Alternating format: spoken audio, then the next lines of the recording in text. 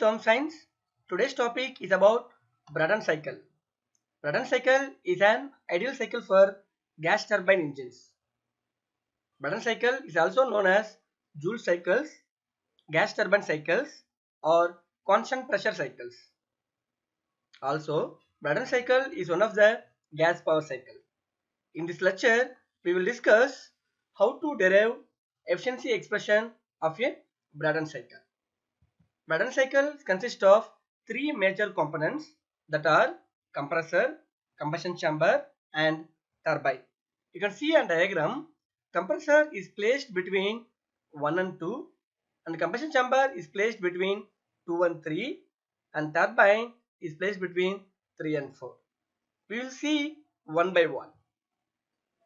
First one, compressor. Compressor is a device which used to increase pressure of air from low pressure to high pressure. The process that used in compressor is isentropic compression process. Here, isentropic indicates that there is no heat transfer from or to the compressor, which means compressor is isolated from the surrounding, or compressor surface temperature is equal to atmospheric temperature. In this process, pressure increases from P1 to P2, temperature increases from T1 to T2, entropy increases from S1 to S2, whereas volume decreases from V1 to V2. Maximum here we will not talk about volume, we will talk about only pressure, entropy, and temperature. The cross-sectional area of a compressor is decreased from inlet to outlet, so it is indicated like this. We know that compressor is a open system in which energy and mass can cross the boundary of the system. That energy may be electrical energy or shaft work. Mass is nothing but air. We know that compressor is a work consuming device. So we need to find out what is the work given to the compressor. And also from isentropic relation, if you know T1, P2, P1, you can find out T2. That is T2 divided by T1 is equal to P2 divided by P1 whole power gamma minus 1 divided by gamma. It is a isentropic relation. And during the compression process, we talk about pressure ratio. Pressure ratio is the ratio between maximum pressure to the minimum pressure during compression. That is P2 divided by P1. And replace this Rp here, you will get T2 divided by T1 is equal to Rp whole power gamma minus 1 divided by gamma. Since it's an open system, we need to find out the work given to the compressor. According to the first law of thermodynamics, open system, we go for steady flow energy equation. In steady flow energy equation, it says the total energy at inlet is equal to the total energy at outlet. That is, at inlet we have kinetic energy, potential energy, internal energy, flow energy, and heat given to the system or heat out of the system. Similarly, kinetic energy at outlet, potential energy at outlet, internal energy at outlet, flow energy at outlet, and work given to the system or work out of system. In compressor, we assume that the kinetic energy at inlet and outlet are equal, which means the velocity is equal. C1 is equal to C2.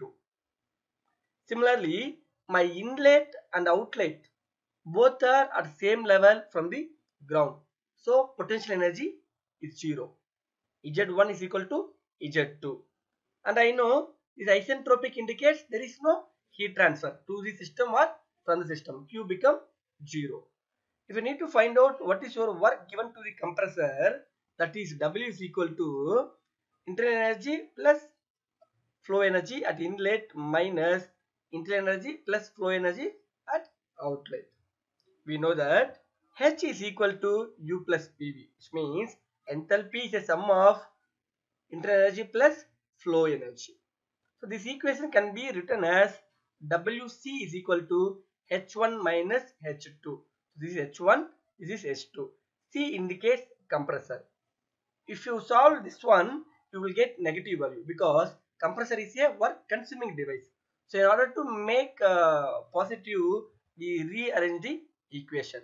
WC is equal to H2 minus H1. Now we will get positive work, but we have to write the work consumed by the compressor is this much.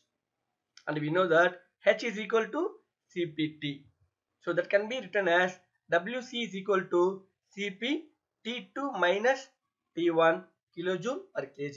If you multiply with mass, kilojoule. If you multiply with mass flow rate, kilojoule per second. Next, combustion chamber. Combustion chamber is a device in which air and fuel is mixed thoroughly and ignited with a spark from a spark plug. We know that combustion chamber acts as open system. So the process occurs in combustion chamber is considered as constant pressure heat addition process. We know that combustion chamber is placed between 2 and 3. So we will consider process 2 to 3. In this process, pressure remains constant. That is P2 is equal to P3. But temperature increases from T2 to T3 and entropy increases from S2 to S3. Since it's a heat addition process, we need to find out the amount of heat given to the air. For that, we go for first law of thermodynamics, that is steady flow energy equation for open system. We know that the total energy at inlet is equal to the total energy at outlet. Let's take our kinetic energy at inlet and outlet are same. So it becomes 0. C2 is equal to C3. Similarly, my inlet and outlet are at same height from the ground. So potential energy becomes 0. And we know that we won't give any work to the combustion chamber and it won't produce any work. So work becomes 0. So now we need to find out Q, that is internal energy plus flow energy at outlet minus internal energy plus flow energy at inlet. We know that H is equal to U plus PV, that is enthalpy is the sum of internal energy plus flow energy. So this equation can be written as Q is equal to H3 minus H2.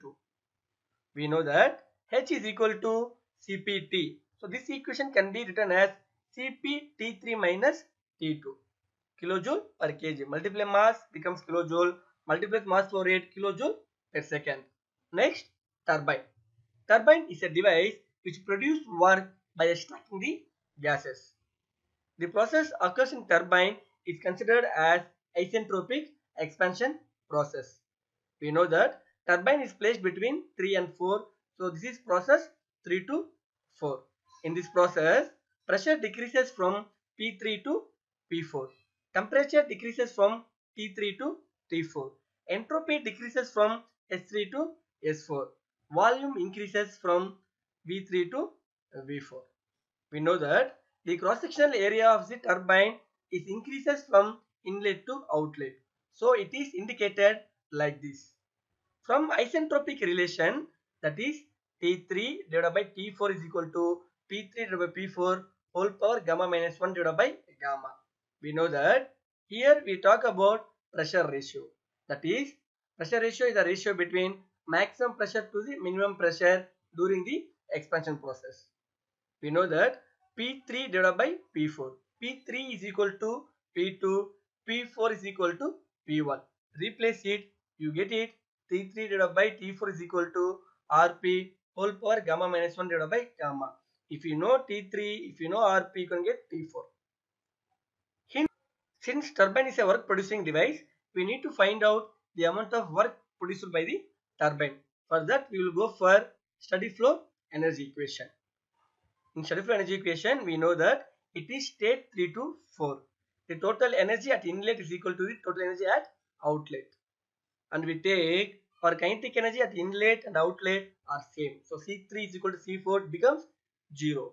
Similarly, the inlet and outlet are same level from the ground. So potential energy becomes 0.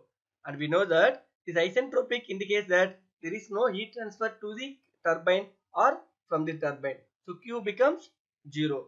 Now we need to find out work produced by the turbine. That is W is equal to internal energy plus flow energy at inlet minus internal energy plus flow energy at outlet. We know that enthalpy is a sum of internal energy plus flow energy. So this equation can be written as Wt is equal to H3 minus H4. T indicates turbine. We know that H is a CPT. So this equation can be written as Wt is equal to Cp T3 minus T4 kilojoule per kg. Multiply mass kilojoule, multiply with mass flow rate kilojoule per second. Next we will discuss constant pressure heat rejection process. We know that the turbine exit temperature must be always greater than the inlet temperature of the compressor. So we need to find out the amount of heat rejected. We know that atmospheric is a big universe where it maintains constant pressure. That's why we will take constant pressure heat rejection. To find out this, we need to go for process 421. That is constant pressure heat rejection process. QR is equal to Cp T4 minus T1. So we will get amount of heat rejected from the air. Next we will discuss PV and TS diagram. You know that process 1 to 2 isentropic compression process. It follows PV power gamma is equal to constant, entropy is constant, S1 is equal to S2. 2 to 3 constant pressure heat addition process where P2 is equal to P3.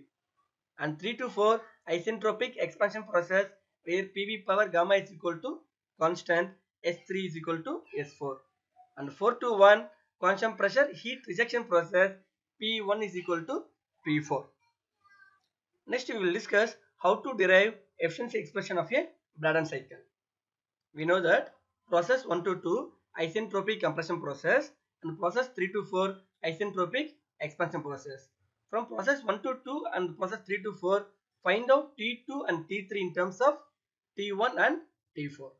Which means process 1 to 2 isentropic compression process, T2 can be written as Rp power gamma minus 1 divided by gamma into T1. Similarly, process 3 to 4 isentropic expansion process, T3 can be written as Rp power gamma minus 1 divided by gamma into T4. We know that efficiency is the output divided by input. Output is Qs minus Qr, or we can go for Wt minus Wc. What is input? Amount of heat supplied to the air. Substitute Qs, Qr. This equation becomes 1 minus Qr divided by Qs. What is the Qr? Qr is what? T4 minus T1. What is the Qs? T3 minus T2. So Cp will get cancelled. Now substitute T3 in terms of T4 and T2 in terms of T1.